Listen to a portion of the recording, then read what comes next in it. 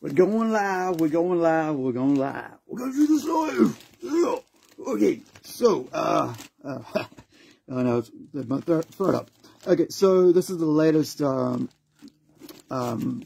arrival, and I just, yeah, this is cool. It's bought off Marketplace from V, and so we discussed it. I was like, I just wanted one part of the comics, but she was a sale, but she said, well, yeah, you pay that the full amount and you get the others for free. It was fun. Anyway, so I was just this was a really cool thing, and I asked her to specifically to send it in in cartons wrap, like I said to you guys last time. And this is the way I'm going to do these videos. I mean, comics arrivals from now on. It's like live like this, unwrappings. I wanted to be a bit careful this time opening it. So, all right, here we go. So this is a whole bunch of like Joker and before I think, hey man, look at this. Go away. All right, just check it out. So, right, I think this is like the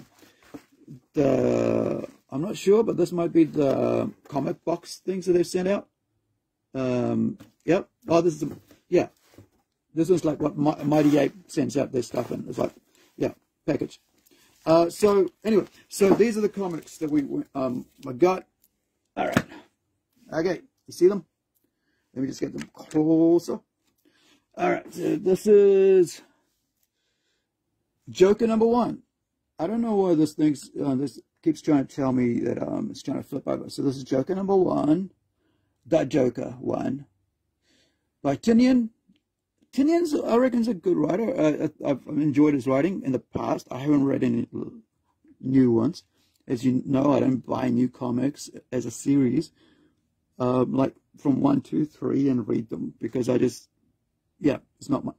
I just find, like I said, the new comics don't interest me that much. I still find it hard to read them because they're not what they used to be like. So anyway, so awesome cover. This is a black DC Black Label. What normal comics used to be like. Black Label's what normal comics used to be like from DC, right? So that's a cool cover. Is that Harley? I don't know. Was it Punchline? I don't know. Like I said, I haven't read these comics. Yeah. And so there's this one here, the Joker 3. And on the back of it is this, awesome covers. That's what got me into this. So like it was this, the covers were cool, and you know what? Like I said, I buy covers now. I don't variant covers. I don't really care much for what's inside the comics or what the comics are about, because at the moment I couldn't care less about what mainstream comics do, apart from the fact that it just annoys me. Check out the cover on this. I think I just missed the cover on that one. Right. Check out this. I think supposedly this is supposed to be Punchline. Is she Joker's daughter? I don't know. But yeah, so this is number. Okay, I should have read the numbers, right? So Joker #2, Joker #3. There's a card, which is cool. I like the artwork. Like I said, I'm here for the artwork on the cover. This is Joker #4. Yeah, awesome artwork. And these are like costly comics, man. I mean, I'll read the prices for these soon, right? You'll be surprised at the cost of these comics. These are comics that used to be $2.99 and $3.99. The value of these comics and what they what they used to be like, right? Back in the day, this is what DC Black Label is what normal DC comics used to be like, right? Before 2010 or something like that. They just lost their brain. Anyway, so #4, #5,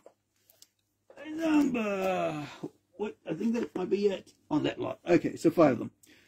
I'm not even sure if there's 6 in that series. It doesn't bother me. If there is, then I'll get it. Like I said, I just got these because I like the covers. I thought it was cool.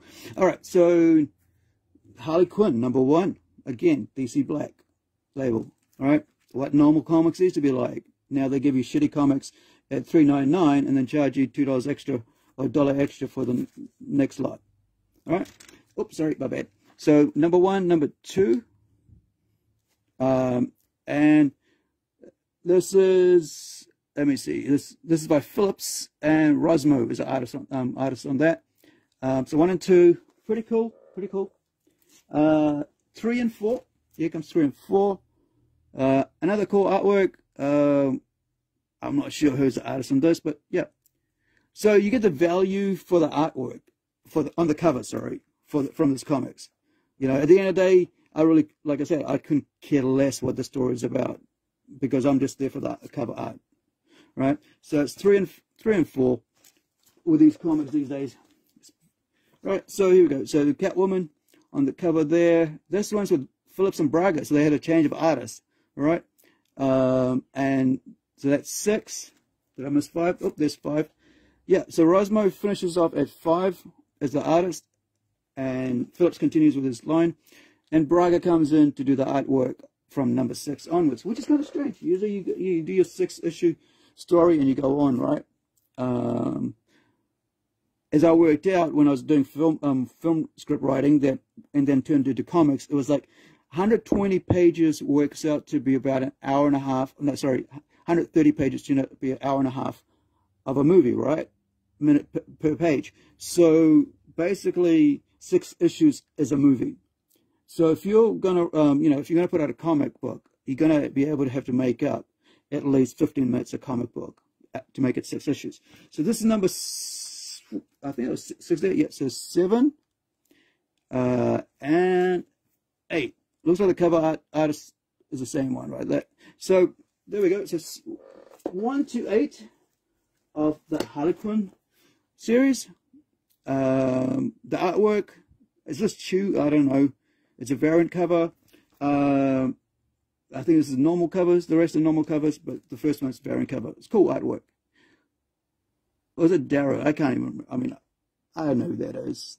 Where is that name? There. You guys probably know. Since if you're a reader of DC Comics, you know who those guys are. I have no clue. So yeah, so variant covers, and 1 to 5 for Joker. So here's the prices, right? So here's it goes. Right, so number where are we? Let's start with the first one. Yeah, let's start with the first one. That's the way it works. So $4.99. So okay. So $4.99 for number 1. Okay, cool. Okay. So now you're gonna go to $5.99 for number 2. This is DC, dude. This is modern day DC. All right. Is it because it's a variant cover? I mean, does it? Because you're putting out the comics. So do you price it up because you got a different cover on it for a whole $1? Right? So that's number 2. And number 3 is $5.99. Number 2 is $5.99. Right? Number 4 is $5.99. Right? And number 5 is $5.99. So you hook the person. So you hook your reader in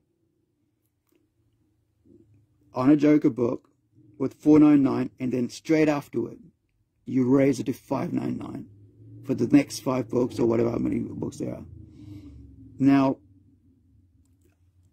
I remember that in the back of the day, it used to be like $1.99 as a starter, and that'll get you into reading comic book, right?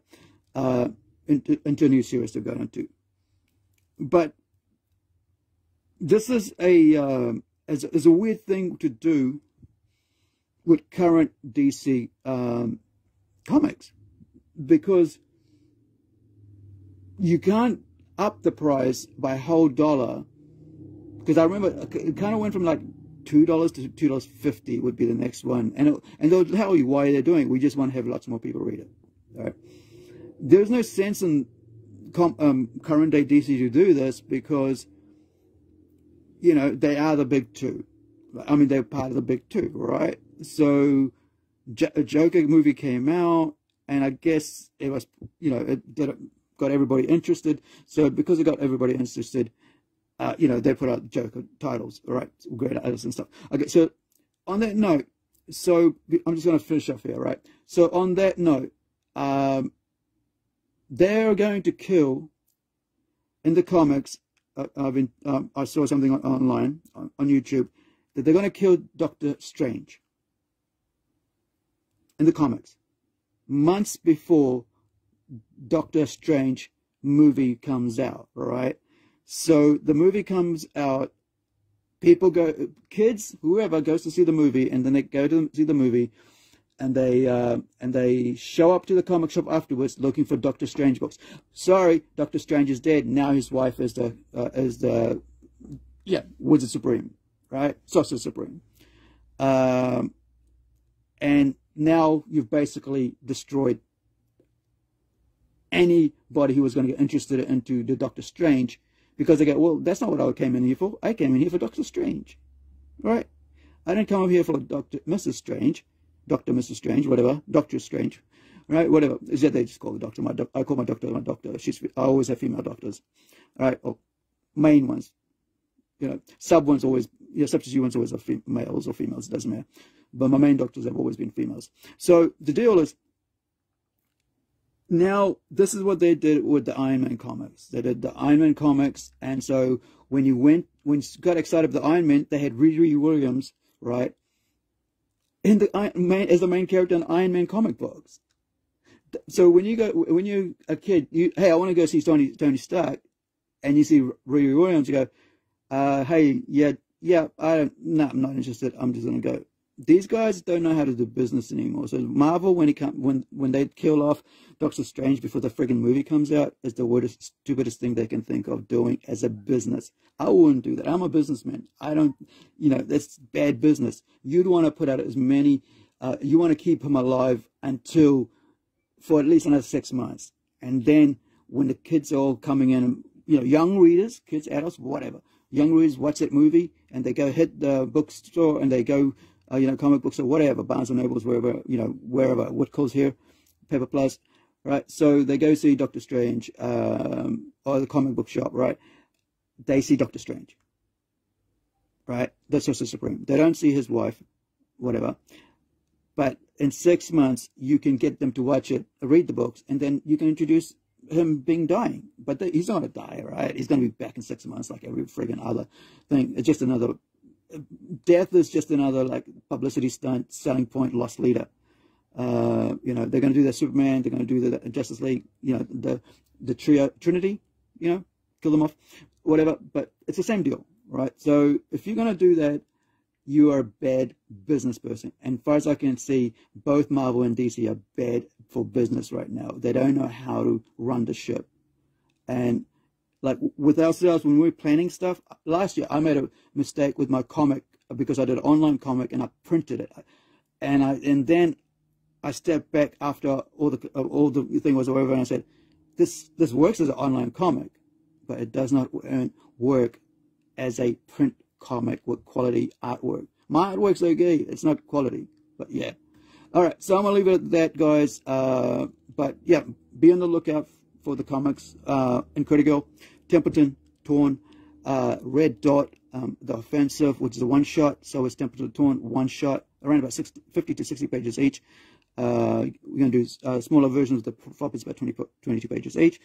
Also, we've got a Dirt coming out, which is a story, crime drama thriller, slice of life story based in Fiji, where I was born. But I'm a Kiwi. I've been here since I was 7 years old in New Zealand, right? So the other book that we're working on is called Alien Alliance, and all of these books are by different artists, 5 different artists, if I remember right, working on 5 different books from Plunge Studios here in New Zealand, and published overseas through Rise and Sun Comics. And yeah, so that's all I gotta say. Just I'm just grateful for the community that's growing here in Whangarei, really, around what we do in comics and stuff, but also for New Zealand. It's like, if you guys who are watching this from overseas, we love comics. We love classic style of, I personally love the classic style of comics. My favorites are Alan Moore, Garth Ennis, sort of maybe Grant Morrison, Warren Ellis, definitely, old school writers, their quality, their books. As a writer, I look to them for their writing. I don't look for them to artwork, but I do love good artwork. Like I said, like all these books here. I'm finishing, I'll just say, I bought these for the covers. But like Joker, these, like I said, Black Label is basically what the normal comics used to be like, printed and back in the, before 2000. Now you got to pay extra for it. Okay. Ka kite anō, is malfunction with the narrative. We'll see you next time. Hey, Carl. Awesome, bro. Cheers for hanging out. And thank you, everybody who checks, check out Comic Trade on on Facebook, and Plunge Convention on Facebook as well. And see you next time. Hey guys, Malfunction here from The Narrative. Thank you for checking out my channel. Like, subscribe, do all the good things, share, and join us here for future videos and commentaries, rants, and opinion pieces. I have a lot. I conduct a few discussions, interviews with creatives in pop culture, fans of pop culture, fans of comics, manga, anime, creators, artists, writers from all over the world, as well as here in New Zealand.